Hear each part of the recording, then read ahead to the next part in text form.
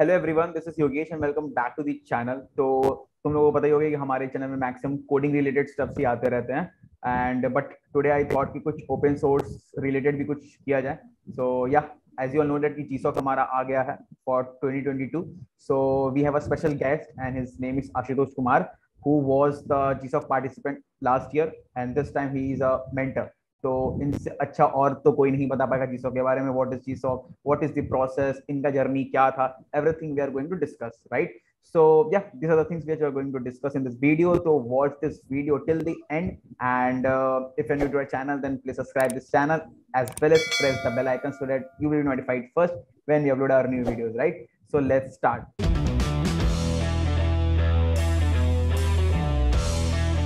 So hi Ashutosh, can you give a brief introduction about yourself to our audience? Hi Yogesh, my name is Ashutosh Kumar and currently I'm a final year student at Academy of Technology, and I've been admitted to University of California for Masters in Computer Science, which will be starting from fall 22 from September. And I've been a GSoC student in 2021, and this time I'm mentor both in the same organization, which is DBpedia. So also currently I'm interning at Persistent Systems as a software developer. That's great. That's great. So let me clear with everyone that he's from my college only. Like we are from same college, Academy of Technology, same branch, same stream, everything is same, right? And हाँ, इसका masters भी I think University of California में लग गया, so he will go after September. So first let's तो जाने से पहले मैं इसे रोक के रखा हूँ so that we can discuss about GSoC, right? और तुम लोगों का benefit हो जाए. So yeah, can you give a brief like what is GSoC and मतलब क्या scenario है पूरा इस GSoC का? Like many of them don't know. So yeah. So GSoC है Google Summer of Code, और इसमें क्या होता है कि as in Google का ये इनिशिएटिव है. So what Google does is वो अपने प्लेटफॉर्म्स पे ओपन सोर्स ऑर्गेनाइजेशन जैसे Apache, DLC, Linux जैसे सब Linux यूज करते हैं. तो Linux एक ओपन सोर्स ऑर्गेनाइजेशन है जिसमें आप कोड, ओपन सोर्स का मतलब है कि जो भी कोड पब्लिकली अवेलेबल हो और नॉन प्रॉफिटेबल हो तो उसे काइंड ऑफ ओपन सोर्स बोलते हैं, कि आप यूज कर सकते हो उसे डाउनलोड करके और कोई भी उसे एडिट कर सकता है. मतलब कोई भी एज ए मतलब आपको पुल रिक्वेस्ट रेज करना पड़ता है और वो फिर वेरीफाई होता है. बट ओपन सोर्स ये चीज है जो कि पब्लिकली अवेलेबल होता है. सो GSoC में क्या होता है कि जो पब्लिक ऑर्गेनाइजेशंस होती हैं जैसे VLC, लिनक्स और डीबीपीडिया, टेंसरफ्लो बहुत लोग आजकल यूज करते हैं. तो ये सारी ऑर्गेनाइजेशंस अपने प्रोजेक्ट्स पिच इन करती है फॉर समर, जिसमें स्टूडेंट्स प्रोजेक्ट्स चूज करते हैं और उसमें प्रपोजल्स देते हैं. तो व्हाट हैपेंस इज कि GSoC ने अपना प्लेटफॉर्म ओपन किया, उसमें ऑर्गेनाइजेशन एक टाइम लाइन होता है जिसमें ऑर्गेनाइजेशन अपने प्रोजेक्ट्स पिच इन करता है, ठीक है. और फिर उनमें से GSoC जो है ऑर्गेनाइजेशंस को सेलेक्ट करता है. जब एक बार वो ऑर्गेनाइजेशन सेलेक्ट हो जाते हैं फिर ऑर्गेनाइजेशन अपने प्रोजेक्ट अपने अपने पेजेस पे रिलीज करता है और फिर स्टूडेंट्स के लिए खुलता है GSoC का पेज, और फिर देन स्टूडेंट्स अप्लाई करते हैं GSoC के लिए और रजिस्टर करते हैं और फिर रिस्पेक्टिव ऑर्गेनाइजेशंस में अपने प्रपोजल लाते हैं फॉर पर्टिकुलर प्रोजेक्ट्स.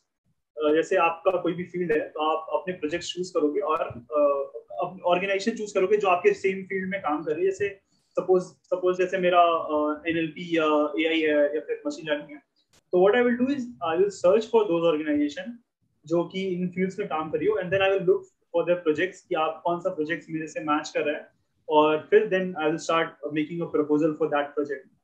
फिर आप प्रपोजल सबमिट करते हो and then after 1 month 1.5 month और जो ऑर्गेनाइजेशन होती है वो स्टूडेंट सेलेक्ट करती है. तो ये पूरा होल प्रोसेस होता है सिलेक्शन और लाइक ऑर्गेनाइजेशन तक जाने का. Okay. So yeah, this was the thing related to GSoC. So like can you explain like who can participate like in this current year in 2022, like कौन बंदे participate कर सकते हैं? So for this year in GSoC students can participate in which the people above 18 but हमारे पास college ID होना चाहिए, valid ID which states कि हम student है, then you can participate in those. Okay, like BTech, MTech कोई बंदा कर सकता है, but he should have a valid ID card. Yeah. Correct. Okay. Yes. So this is the criteria जो बंदे participate कर सकते हैं. So now let's see some benefits कि तुम्हें क्या benefit मिलेगा इसमें participate करके. So let's discuss about that. So first of all, GSoC का बहुत handsome सा stipend है, which was $1,500 last year for India. और इस बार भी अराउंड इस बार GSoC में 2 टाइप ऑफ प्रोजेक्ट्स हैं, वन शॉर्ट टर्म प्रोजेक्ट और एक लॉन्ग टर्म जो एक्सटेंडेड प्रोजेक्ट है। तो 2 टाइप के प्रोजेक्ट हैं। लाइक पिछले बार हमारे अराउंड 170 आवर्स 175 आवर्स के प्रोजेक्ट थे, बट इस बार उन्होंने 175 प्लस 300 आवर्स भी प्रोजेक्ट के रखे हैं। तो for 300 they will give different stipend, but for 175 hours which is normal, which was same as last year, तो हमें मिले थे $1,500, which when converted sums up to around 1,10,000 something. और अगर आपका $3,000 मिलता है extended project में, तो it's a handsome stipend for 3 months 4 months I suppose. That's great. तो एक तो आपको एक अच्छा स्टाइपेंड मिलता है, then second most important thing is आपको ओपन सोर्स एक्सपीरियंस मिलता है, which is developing a whole pipeline, एक पूरा project plus documentation plus blog writing. आपको ब्लॉग लिखना होता है हर वीक का, तो आपको ये 3 चीज का एक्सपीरियंस मिलता है। ओवरऑल आपको सिंगल हैंडेडली सब करना पड़ता है with the guidance of mentor obviously. तो आपको इतना करना पड़ता है, तो इससे आपको एक्सपीरियंस मिलता है ओपन सोर्स का। Then there is community bonding period होता है GSoC में, जिसमें आप अलग अलग फ्रॉम डिफरेंट कम्युनिटीज आप बॉन्ड करते हो, या फिर आपका कनेक्शंस बढ़ता है ऑन लिंक्डइन, आप अलग डिफरेंट मेंटर्स से मिलते हो, तो आपका कनेक्शंस इंप्रूव होता है। Also you get a good chance to get a good letter of recommendation. जैसे अगर किसी को मास्टर्स करना हो या फिर कहीं और जॉब लेना हो, जो जैसे कुछ कंपनीज लेटर ऑफ रिकमेंडेशन मांगती है, जैसे मुझे मास्टर्स के लिए जाना था, तो मुझे from my GSoC mentor letter of recommendation मिला था, तो ये मिलता है आपको। एंड देन ऑल्सो कि अगर आपका बहुत सारे ऑर्गेनाइजेशंस का अलग अलग डिफरेंट कंपनीज के साथ टाई अप्स होता है, तो अगर आप उस ऑर्गेनाइजेशन में हो या कंटिन्यूअसली कंट्रीब्यूट कर रहे हो एज अ स्टूडेंट या आपका रेपुटेशन अच्छा है, तो then you can also look for those organisations as well, companies जहां आप जॉब्स कर सकते हो। तो ये एक जॉब के लिए भी गेटवे है, बट सो ओवरऑल ये बेनिफिट्स मिलता है आपको doing for doing a GSoC। That's great. यार बहुत कुछ बेनिफिट है, right? And I guess you have understood all the benefits, like what you are going to get through this GSoC process. 3 month का रहता है I guess. So like can you explain the process कि क्या क्या process करना हो? Like मैं मान लो मैं एक बंदा हूँ, I don't know anything like how to apply and all, तो कैसा प्रोसेस रहेगा, कैसे कैसे अप्लाई करना होगा और टाइमलाइंस क्या है? Can you show that will be beneficial I guess. You can see here कि जो मैंने बताया कि मेंटरिंग ऑर्गेनाइजेशन सबमिट करते हैं गूगल को application. This was around February 7 and then 21 उसका डेडलाइन था। देन GSoC एक्सेप्ट करता है कि कौन कौन ऑर्गेनाइजेशन इस बार पार्ट होंगी गूगल समर ऑफ कोड के। फिर उन ऑर्गेनाइजेशंस के बाद GSoC कंट्रीब्यूटर का पीरियड स्टार्ट होता है, which is starting from April 4, जो आज से 2 दिन बाद स्टार्ट हो जाएगा। This is for proposal submission. तो कंट्रीब्यूटर्स का पीरियड ऑफिशियली स्टार्ट यहाँ से नहीं होता है, बट पहले से हो जाता है, क्योंकि जो ऑर्गेनाइजेशन अनाउंस होती है वो पहले हो जाती है अराउंड March 8 के आसपास। आप March 7 में देख रहे हो कि potential GSoC contributors discuss application ideas with mentoring organisation. तो आप अराउंड March 7 या उससे पहले से भी, क्योंकि एक चीज होता है GSoC में कि ऑर्गेनाइजेशंस रिपीट होती है। जैसे डीबीपीडिया अराउंड डीबीपीडिया का 11th ईयर है दिस ईयर, तो आप अर्ली स्टार्ट कर सकते हो from January February। You can go into the organisations page and look for it. तो GSoC क्या करता है ना, एक आर्काइव रेडी रखता है अपने पास हमेशा। मतलब आप प्रीवियस ईयर के ऑर्गेनाइजेशन देख सकते हो कि कौन कौन से ऑर्गेनाइजेशन प्रीवियस ईयर पार्टिसिपेट किया था, किस किस ऑर्गेनाइजेशन ने प्रीवियस ईयर पार्टिसिपेट किया। So then you can go into those organizations and search for different kind of projects which is going on or which will be available for GSoC 2022 for this year. तो आप ऐसा कर सकते हो। Then from April 4 proposal start होता है। proposal क्या होता है कि आपको एक पूरा प्लान देना होता है, जिसमें आप सब कुछ बताते हो कि लाइक आप प्रोजेक्ट पे कैसे कंट्रीब्यूट करोगे, और step by step like weekly timeline देना होता है कि 21 वीक में आप क्या काम करोगे और कैसे आप पूरा project in given period complete करते हो, और क्या क्या फंक्शनैलिटीज आप ऐड करते हो। मतलब ओवरऑल प्रोजेक्ट स्ट्रक्चर, एक ब्लूप्रिंट आपको प्रोजेक्ट का देना होता है एज अ प्रपोजल। तो which is between April 4 and April 19। तो April 4 से आप प्रपोजल डालना स्टार्ट कर सकते हो, और April 19 इज द डेडलाइन। तो रिकमेंडेड क्या होता है कि आप April 4 से स्टार्ट करो। आप पहले से थोड़ा देख लो कि कौन सा ऑर्गेनाइजेशन आपके लिए अच्छा है, and then you start submitting draft proposals to organisation. Then you connect with mentors. April 4 के बाद आप मेंटर्स के साथ कनेक्ट करो and you submit draft proposals, and then mentors will help you कि आप प्रपोजल में क्या चेंजेस कर सकते हो to make it better, and then you submit final proposal by April 19। तो अब अप्रैल 19 तक आप सबमिट कर चुके हो अपना proposal, then you have to wait for results.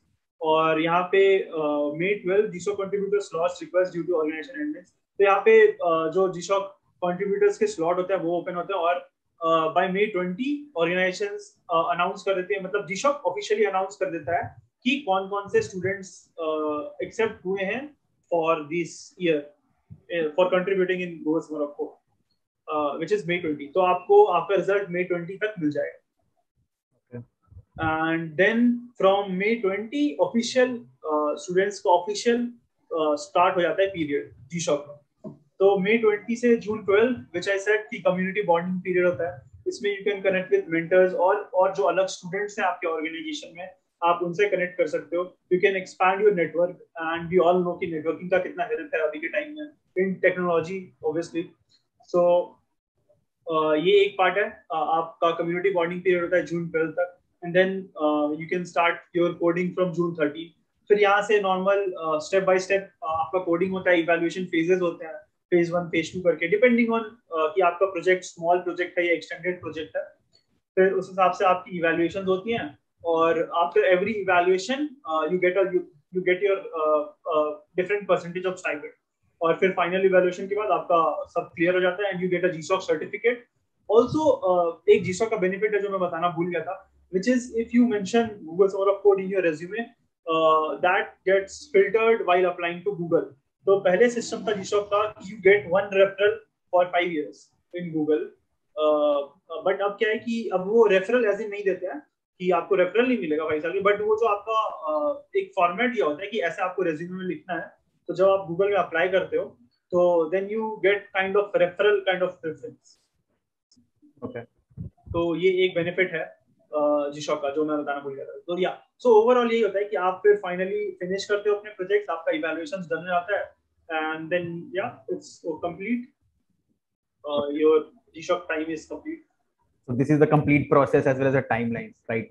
एक पॉइंट में बताना भूल गया कि जैसे आप कोई भी ऑर्गेनाइजेशंस में जाना चाहते हो, मतलब कोई ऑर्गेनाइजेशन में आप इंटरेस्टेड हो, तो आप उससे कम्युनिकेट कैसे करोगे? तो उनका एक फोरम पेज है, जैसे डीबीपीडिया है, तो इसमें एक फोरम पेज है डीबीपीडिया फोरम, उसमें प्रोजेक्ट्स मेंशन होते हैं under the tag of GSoC 22 ideas करके। तो इस फोरम में आप जा सकते हो, पढ़ सकते हो, और वार्म अप टास्क होते हैं, आप उनसे स्टार्ट कर सकते हो, and then you get to know कि आपके प्रपोजल्स में क्या क्या होने चाहिए, and then you can connect with the mentors there. Like आप यहाँ पे रिप्लाई करके आप क्वेश्चंस पूछ सकते हो, अपने बारे में बता सकते हो कि I am working on this project, और वगैरह वगैरह चीजें, लाइक आप इंट्रोड्यूस कर सकते हो खुद को मेंटर्स के साथ। तो या अगर आपको कंट्रीब्यूट करना है तो मैं अपने 2 प्रोजेक्ट्स के लिंक डाल सकता हूँ, Yogesh will put it in description.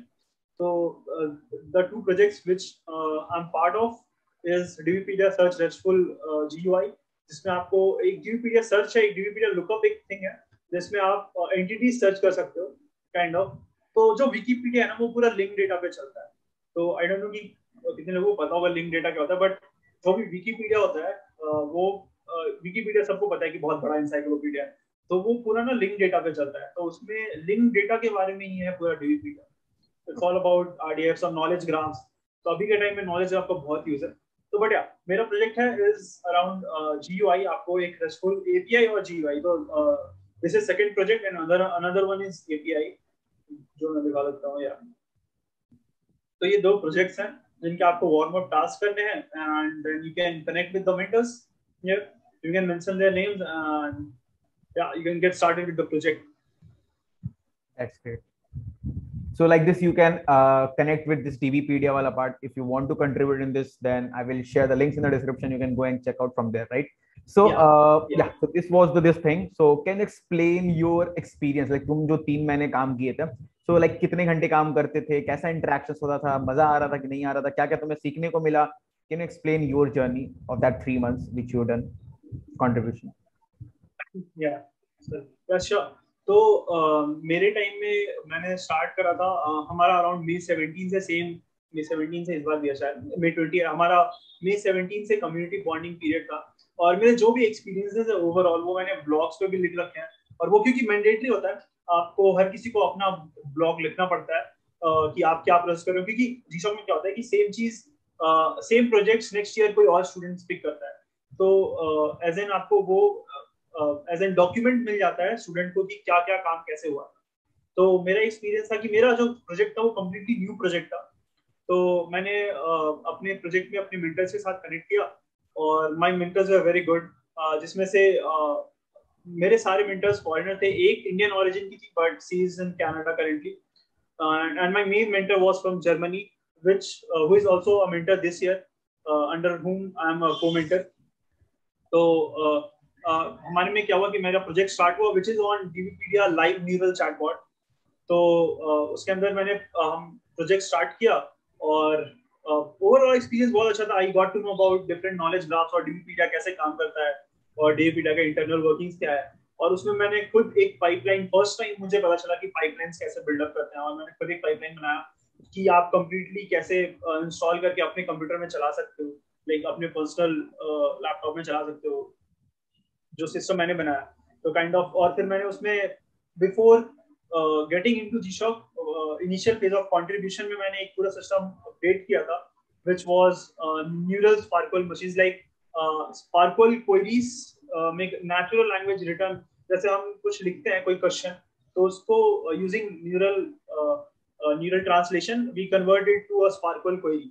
तो उसमें भी मैंने कंट्रीब्यूट किया था अराउंड, तो उसमें भी मैंने बहुत सारे चेंजेस किए थे, जिसके कारण which was my major contribution in DVpedia, जिसके कारण मुझे मेरा सिलेक्शन हुआ था for GSoC।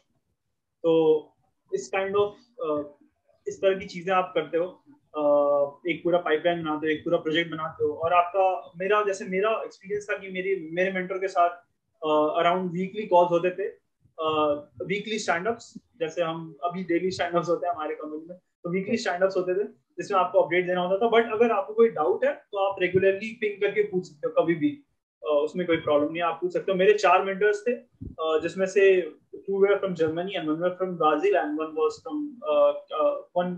was from Canada। तो great experience, it was overall a great experience कि आपको इतने लोगों से कनेक्ट करने मिलता है, आप सीखते हो इतने लोगों से डिफरेंट अप्रोचेस। जैसे मैंने नेचुरल लैंग्वेज प्रोसेसिंग में बहुत सारे डिफरेंट अप्रोचेस ट्राई किए, वर्ड यूज किया या फिर सिंपल यूज किया, I mean simple normal layers use किए, तो बहुत बहुत डिफरेंट चीजें आप सीखते हो डिफरेंट लोगों से। तो यार ओवरऑल एक्सपीरियंस मेरा ये था। और फिर मेरे उस प्रोजेक्ट से मेरे मेंटर के साथ मैंने एक रिसर्च पेपर पे काम करना स्टार्ट किया with continuous contribution in डीवीपीडिया। So same मेरा कंट्रीब्यूशंस बना रहा ओवरऑल पीरियड GSoC खत्म होने के बाद भी। दैट्स व्हाई मैं इस साल एज मेंटर जा रहा हूँ GSoC प्रोजेक्ट के लिए।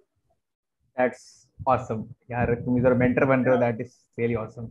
तो क्या this was his journey, like बहुत कुछ सीखने मिला, बहुत सारे टेक स्टैक भी इसने सीखा, राइट? एंड लाइक कैसे कैसे काम हुआ, I think you have got the overall knowledge, right? सो या तो आप अब GSoC के बाद हम लोग क्या कर सकते हैं, like what can be some opportunities after GSoC? तो GSoC के बाद एक चीज, मतलब GSoC से आपको जो बेनिफिट्स मिलते हैं उसके बाद आप ये तो आप सेम ऑर्गेनाइजेशन में, सो ओपन सोर्स में कंट्रीब्यूट करना ना इज अ गुड थिंग। तो आप अपने रिज्यूमे में लिख सकते हो कि आपने क्या ओपन सोर्स में कंट्रीब्यूट करा है, आपका क्या ओवरऑल कंट्रीब्यूशन था। और इसको आई मीन हम लोग के फील्ड में जैसे कोडिंग और टेक्नोलॉजी फील्ड में इसको लाइक अच्छे नजरों से देखा जाता है। I mean it's a good contribution ऐसे। तो आप एज एन कि एक अच्छा पार्ट मिलता है आपको रिज्यूमे पे, तो आप कंटिन्यूअस कंट्रीब्यूट कर सकते हो सेम ऑर्गेनाइजेशन में। आप एक एक एक एक आदमी या फिर एक स्टूडेंट 2 बार अप्लाई कर सकते हो, तो आप दूसरी बार एज स्टूडेंट भी जा सकते हो या फिर एज मेंटर भी जा सकते हो डिपेंडिंग ऑन योर ऑर्गेनाइजेशन, और आप ऑर्गेनाइजेशन चेंज भी कर सकते हो। तो आई मीन GSoC के बाद आपको बहुत सारे बेनिफिट्स मिलते हैं। एक तो आप उन सारे बेनिफिट्स का यूज कर सकते हो, या तो आप मेंटर बन सकते हो, तो बहुत सारे पाथवेज खुल जाते हैं आफ्टर GSoC। आप अपने ऑर्गेनाइजेशन के साथ जो भी कंपनी टाई अप हो उनमें अप्लाई कर सकते हो फॉर जॉब्स, तो you have many options. So like this was everything related to GSoC and everything. I guess you've understood all the things. सब कुछ समझ आ गया होगा तुम्हें, और जाके फटाफट अप्लाई कर दो। अगर तुम्हें GSoC में पार्टिसिपेट करना है, अच्छे अच्छे बेनिफिट्स है, अगर तुम्हें वो चाहिए तो अप्लाई कर दो if you are interested, because you are going to learn a lot of things. सो या this was everything, let's meet in another video. तब तक के लिए बाय।